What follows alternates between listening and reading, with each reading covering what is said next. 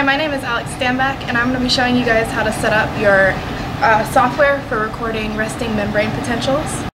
So we're going to start by turning on your power lab. So if you reach behind here, there's a little switch that you're going to flip.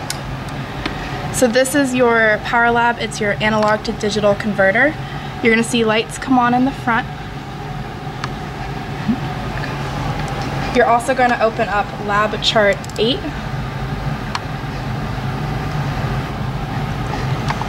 So you're going to close this, go to setup, channel settings, put in 1 channel, hit OK, come over here, select 2K, then change this to 100 millivolts, and then you're going to choose input amplifier. Now you're going to select differential, and you can leave that checked. So hit OK.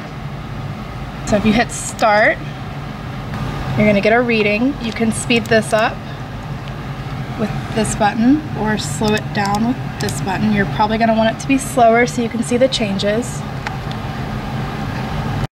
So this is your intracellular amplifier. So we're going to look at how to set that up. You should have your head stage and your ground wire plugged in the back. This is connected to your power lab. This is a BNC connector, so in case this isn't plugged in or if you want to know how to use it, to unplug it you have to push in, turn, and then pull out. To plug it in you have to push it in and then you need to turn it. Okay, so now we're going to turn it on. So you're going to flip the switch. We're not going to mess with the settings in here. This should be on 200 millivolts. This should be on 20K.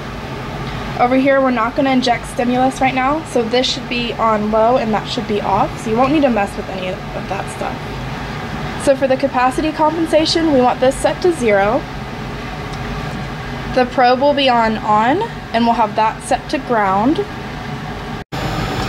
Okay, so your head stage should already be on your manipulator, so we're going to talk about how to adjust this a little bit. You can turn this knob and then this piece will slide in and out.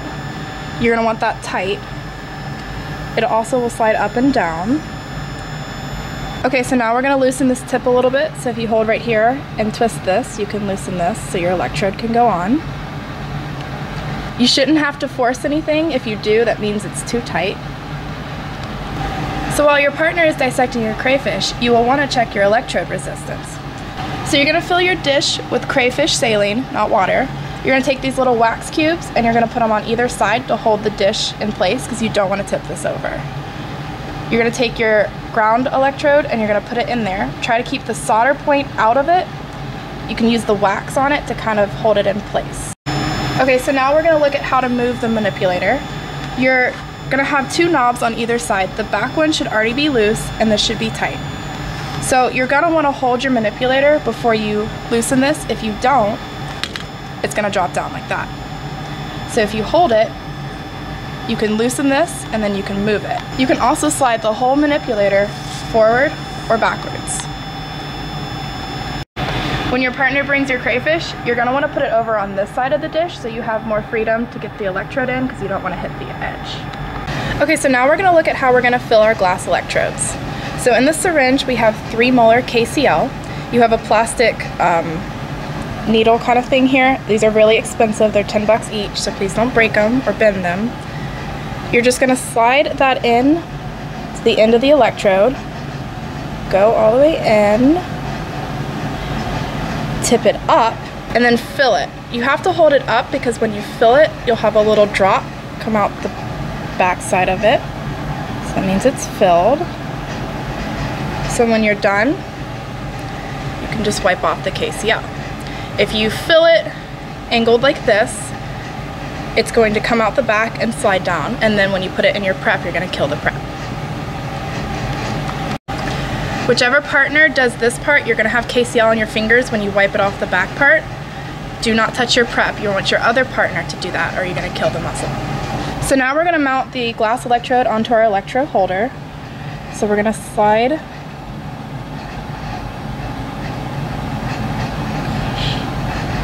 So we're going to slide this in, If you remember from before, we loosened this up, so it should slide in without any resistance. You can turn it a little bit to kind of get it in there.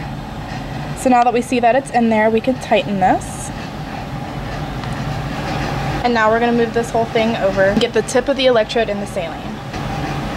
So we can move this to get it in the saline. So when we're setting up the manipulator, you want to make sure that this is all the way up at the highest point and that this is all the way at the farthest point back. This is going to give you the most freedom. Okay, so now we're going to zero the difference between our glass electrode and our ground wire. So if we zero the amplifier, we look here and we have a value that isn't zero. So we're going to adjust this until we get it down to 0 or as close as you can get it. 0.1 or 0.2 would be okay to work with here. So now to test the electrode resistance, we're going to press and hold this button right here, and we're going to see a value. So this is giving us a 1 nanoamp current injection. So we have 14.1 millivolts, which by the Ohm's law will relate to 14.1 mega ohms. So now we're going to come over here and we're going to try to record it on the chart. So if you hit the start button and then you press that button again, you should see it spike up like that, and when you let go it'll drop back down. So if you take your cursor and you put it up here, we can look up here and get a readout that says 14.29 millivolts.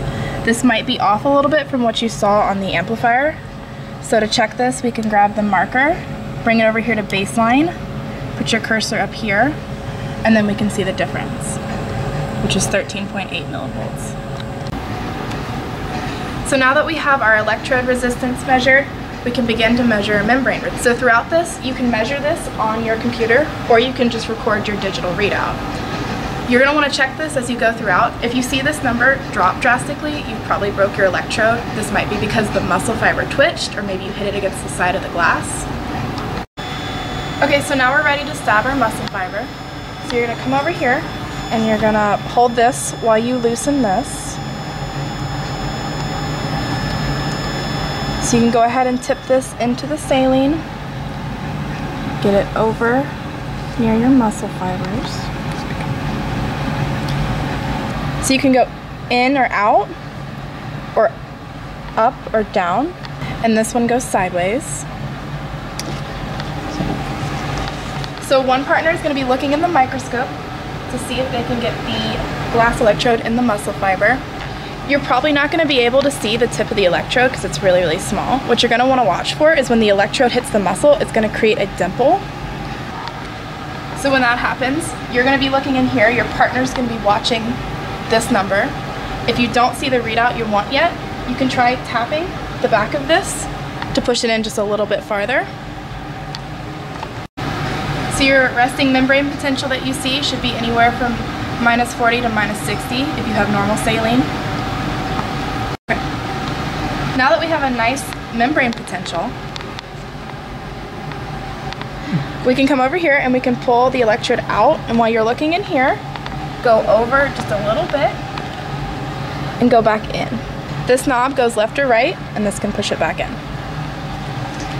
So you should be able to do this relatively quickly. You're going to take 3 different ones and then take the average of that. Switch your saline out and do it again.